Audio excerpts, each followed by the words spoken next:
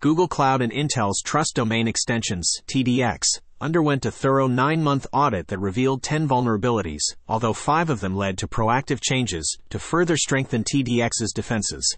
The collaboration between Google Cloud and Intel engineers was part of Google Cloud's Confidential Computing Initiative, which ensures customers' data remains encrypted and with full access controls. While it is not trivial to be open and trusting with each other and share intellectual property, the initiative is essential to find and fix vulnerabilities before they cause potential exposure for Google Cloud customers and others.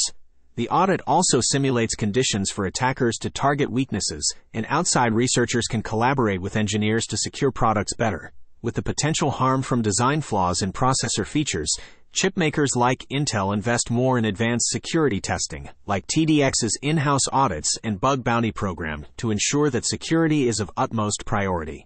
Green hydrogen has the potential to revolutionize energy storage and decarbonization, particularly in the fields of large-scale industry and freight transport. While fossil fuels are limited to prehistoric sunlight, hydrogen can store the solar energy of the previous 12 hours and be used to balance out peaks and troughs of supply and demand. Unlike batteries, it can be efficiently transported as a liquid or converted to ammonia for transport. Countries like Japan and South Korea are eager to import green hydrogen from countries like Australia with an excess of renewable energy. While green hydrogen is currently small-scale in the global decarbonization game, it is ramping up and has the potential to make a significant impact. So it's time to get excited about green hydrogen, or as we like to call it, the superhero of energy storage. In 1991, U2 changed the game of live music with the Zoo TV tour, and they haven't stopped pushing boundaries since. Now they are taking on a Vegas residency at the brand new Sphere venue, which boasts a massive 16K by 16K screen that wraps around the entire show, haptic seats, and environmental effect capabilities. U2's guitarist, The Edge, believes this is the dawn of a new creative platform for live music, and if successful, it could set the precedent for even more immersive and visually stunning shows in the future. Long gone are the days of mediocre audio capacities and stationary stages. The future of live music is all about pure experimentation and never-before-possible experiences. Get ready to take a ride down memory lane with Renault's latest production model, the 5 EV. This small French hatchback pays homage to the classic Renault 5 from the 1970s and has caused quite a stir in the automotive world. With a reputation for affordable, fun-to-drive cars, Renault is hoping to continue that tradition with the electrified version of the Renault 5 set to hit the roads by 2024. While the prototype we drove on the ice in Sweden resembled Renault's staple hatch, the Clio, the final design will resemble the highly anticipated 2021 concept. Despite its compact size, the 5 EV boasts some impressive features, like a lower platform and a wider track. And let's not forget the interior's big red buttons, perfect for stopping various functions in case of an emergency. So buckle up and get ready to fall in love with this charming and nostalgic little vehicle that's sure to steal your heart and perhaps even rival some of the flashier cars on the market. Robert Pearl, a professor at Stanford Medical School and former CEO of Kaiser Permanente, believes that generative AI like OpenAI's ChatGPT will become a crucial tool in the medical industry. Doctors can use it to summarize patient care, write letters, and even seek ideas on how to diagnose patients. However, there are fears that language models like ChatGPT can provide misleading information that leads to incorrect diagnoses or treatment plans. Despite its potential, it's essential to remember that the bot is not always 100% correct and may generate biased results. Heather Maddy, a lecturer in public health at Harvard University, describes ChatGPT as a useful tool for summarizing text, as long as its limitations are understood. CEO Jonah Peretti of BuzzFeed, who admitted that he had been slow to accept that big platforms wouldn't provide the distribution or financial support required to support premium, free journalism purpose-built for social media, announced the closure of the company's news operations.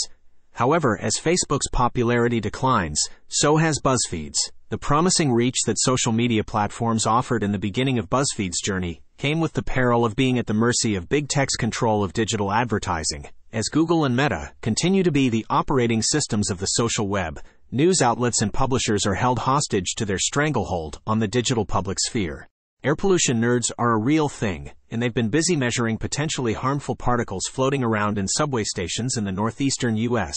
It turns out that metal wheels rubbing against tracks or brakes on wheels are the culprits behind most of the grossness. While Paris has recently had a legal case about the air quality in their metro, it seems that New York subway stations are the real villains when it comes to air pollution. One scientist even found that some stations in New York had shockingly high pollution measurements, making it seem like the subway is a toxic wasteland. So maybe we should start investing in some gas masks before our daily commute. In a hilarious and slightly deep realization, a journalist discovers that she has been a victim of Spotify's algorithmic playlists that have been feeding her with sludge of indistinguishable songs which imitates her music taste. The addictive sludge formed a background sound and dissolved into the background. The journalist decided enough was enough and launched a one-woman backlash. However, when she stumbled on Ariana Grande's Diamonds, she realized that the technology of AI-generated voices is the new iteration of sludge that threatens to take over music streaming, making her think about the events of 20 years ago that led to this point. Two music platforms launched on an anarchic and growing internet, the Pirate Bay and Apple's iTunes Music Store. The Pirate Bay offered free downloads while iTunes offered limit music at an expensive fee, but ultimately cemented songs as a standalone product, which contributed to the death of the album and opened the gates to sludge-filled playlists. In the world of AI development, access to quality data is key. However, the decision to charge for access could deter some developers and slow the progression of large language models, LLMs.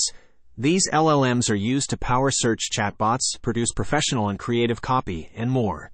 Despite this potential revenue, some websites like Stack Overflow argue that the use of their content by AI developers violates their terms of service.